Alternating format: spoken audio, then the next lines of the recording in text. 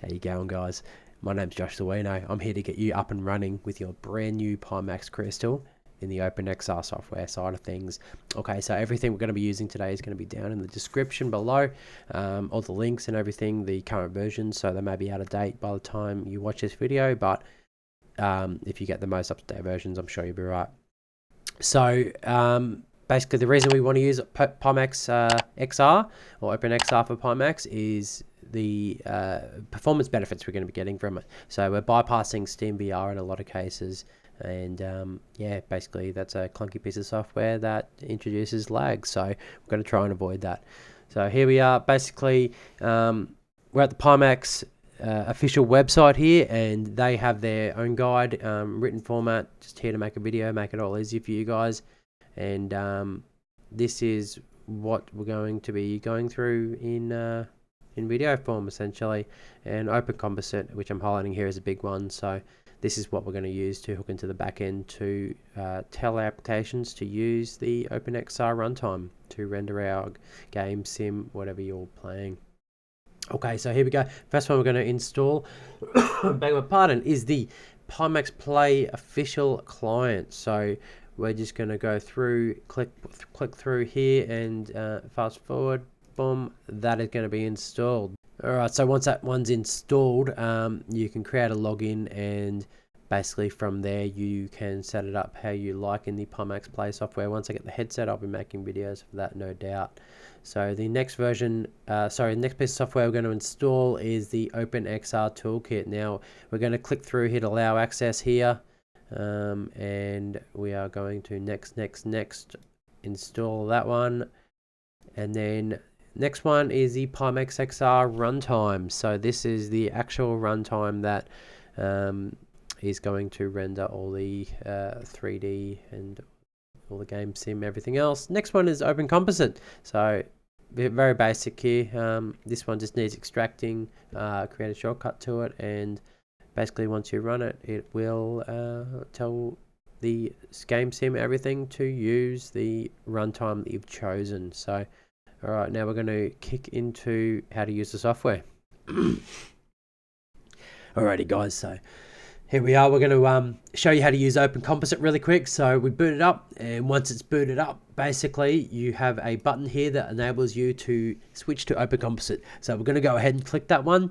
Not much else to do. Basically it's going to download the DLLs and runtimes that you need in the background, and it is going to say status OpenComposite OpenXR download complete. That means that you are ready to go. Easy as that. If this button is highlighted, and if you ever want to go back to SteamVR, all you do is you hit this one, boom, ready to go.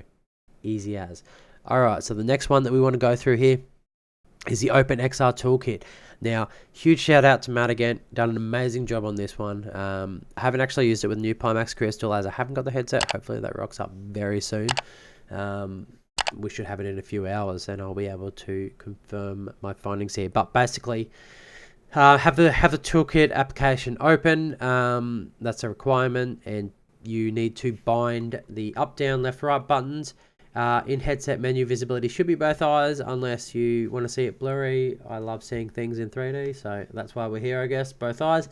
And it is going to show you what it is going to work with. So DCS World, FS 2020, iRacing.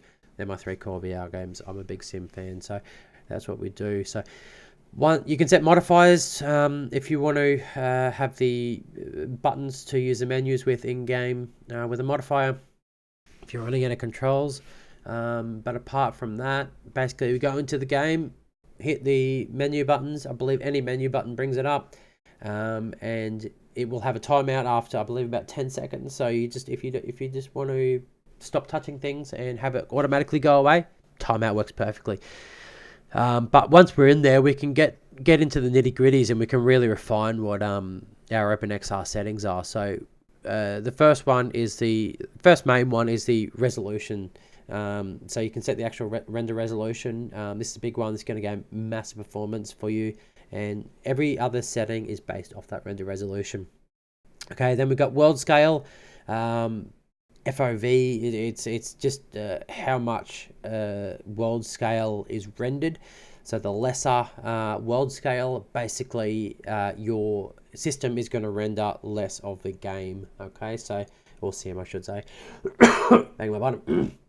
And then the next one, sharpening, just going off memory here, but so basically he's got options to enable a whole heap of sharpening options. I believe there's NIS and FSR. Can't remember. He might have XESS. He might have TAA. I'm not too sure. I can't remember. But yeah, you can go through and you can narrow down and you can set sharpening options if you still want to kind of, you know, get it a little bit clearer for yourself. And then basically we're into the good stuff here. Foveated rendering. So Crystal, amazing headset. Hopefully it has Tobii eye tracking in it. And we want to render where we're looking. Okay, so basically your eyes can only see a very narrow viewport sharp. Everything outside of that is going to be slightly out of focus. Okay, so foveated rendering is going to enable us to only render where we're looking in a sharp zone, and then we want to render the areas wider than that at a lesser resolution. So hopefully we can gain a massive performance uplift. Okay, so we want to set our inner circle as small as we can see before it starts. We can notice the blur, the pixelation. Okay, so I'm kind of hoping, I'm guessing somewhere between 40 and 60% is what we're going to be rendering that inner circle clear for ourselves. So and then after that we want to go lesser resolution, so you can go all the way to like a 32nd or a 16th, I believe, as you go out to the outer circle. You've got 3 circles that you can modify the settings for, but really excited for this one.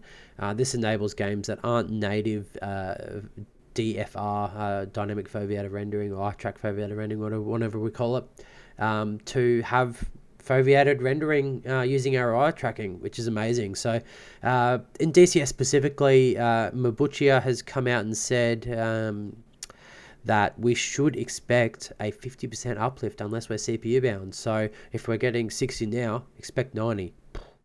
That's mind-blowing. That's huge. That's so big for us VR users. But time will tell, I guess. We will see how we go. But all right, we might wrap this video up here. If you loved it, give it a thumbs up if you could. Hit the subscribe button if you want to see more. Any comments, what you want to see in the future. I'm all for smashing out the Crystal content. I know you guys are all thirsty for it. You're all waiting for your headsets, and there's been a fortunate few that have them that haven't been really uploading all as much as I thought. You know, we're getting kind of 1 or 2 videos a day. I'm refreshing my feed more than that. So how's that? I'll be trying to put out some videos for everyone, including the one that I've been slacking on, the Cube Control CSX3 video, my beautiful sim wheel that I've been using for quite some time now, and I have some interesting things to say about it, good and bad. So I'm going to get working on that one. I've storyboarded it already, just been waiting to get out of bed really. I've been really unwell for nearly a month now, COVID and yep, immunocompromisation. I don't even know if that's a word. We're going to trademark it, but yep, all good. I'm going to get onto that. So catch us all next time. Thank you for watching. Any questions, chuck them down in the comment section. Peace.